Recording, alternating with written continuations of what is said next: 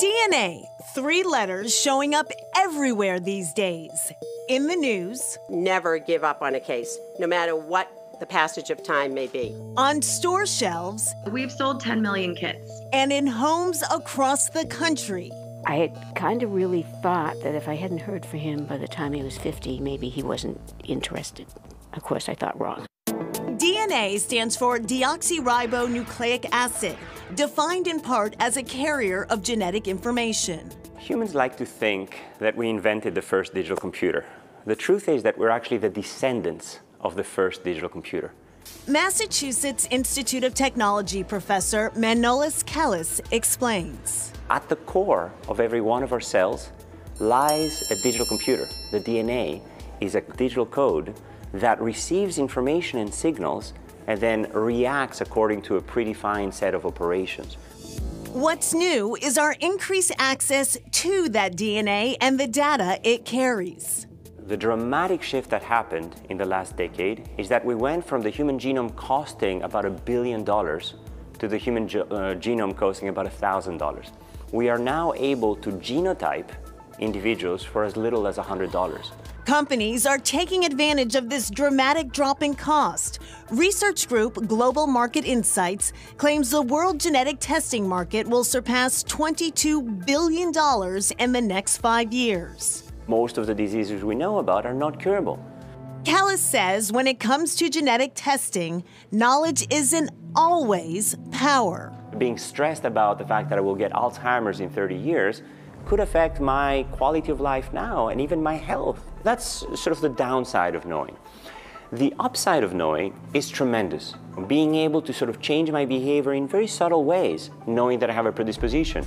This is why Kellis says consult a doctor or counselor or both when considering genetic testing. These counselors can really truly help you, number one, embrace this very complex decision system, and number two, help you cope. A DNA test changed Debbie Ruffin's world. Born and raised in Needham, Massachusetts, she remembers an idyllic childhood. We lived in neighborhoods where you could go out and explore, so childhood wasn't being attached to an electronic device. It was kick the can until 7 o'clock at night. The oldest of 8 children, she graduated high school in 1964, college 4 years after that. That summer I went to the Cape with my boyfriend. Turned out not the type of summer I expected it to be. He became less and less part of the plan. I came home and realized that I was pregnant. Debbie hid that fact from her parents for half her pregnancy, but eventually her secret was out. Just scared, you don't know what to do, and you spend a lot of time thinking about how you can make it work. Soon, that time was up. She gave birth to a son, Todd. You made the hard decision to give Todd up for adoption. Why? Technically, I had no place to stay. At that point, I'd moved up from the Cape, so I didn't have a job. And I just couldn't see how I could give him a quality of life when I didn't even know where I was going to be.